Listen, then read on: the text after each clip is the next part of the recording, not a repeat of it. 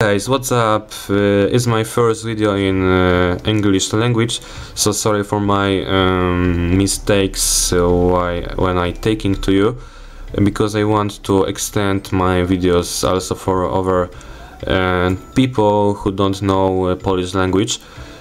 So I try now to review some special firmware. It's alternative for official from Sony Android 4.1 update. Its name CyanogenMod 10. It's based on from free Xperia project, and it's very smooth and very nice. And he also have some functions from official Sony update. As we see, it's original stock launcher from CyanogenMod. We have here some more settings. Take a look at the system. We have notification driver, so it's this.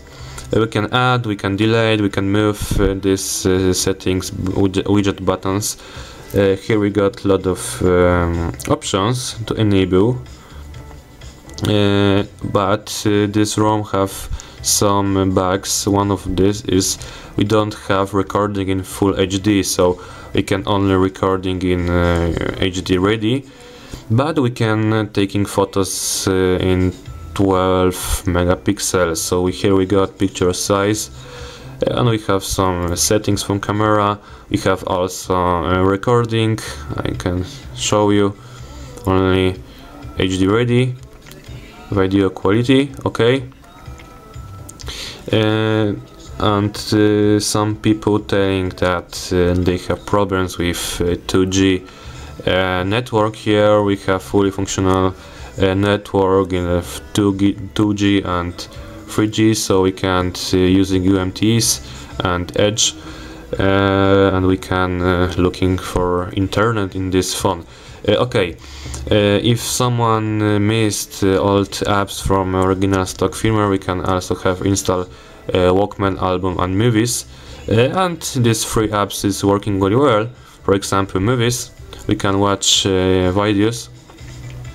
Here we got some preview. Albums also working well. Zooming and editing is on the stock firmware. And here we got Walkman also working, but it's one bug: we cannot edit music info, but it's working as on enchantments and working 3D surround sound, but we don't have clear phase on Xloud because it's no bug in this firmware. Okay, I think it's all of this for you. It's very nice, but you must unlock your phone, so you must have unlocked bootloader to install it. But I recommend to install if you don't want official firmware that Sony released to us. So because I'm waiting to new bug fixes from Sony, I just install CyanogenMod 10, and it's very nice. So I recommend to all of you that wants to original stock CyanogenMod versions and also have some applications from original stock from Sony. So thank you for watching, and I think that you can understand me. So I'm trying to extend my videos in the future also in English language. So thank you for watching, and goodbye.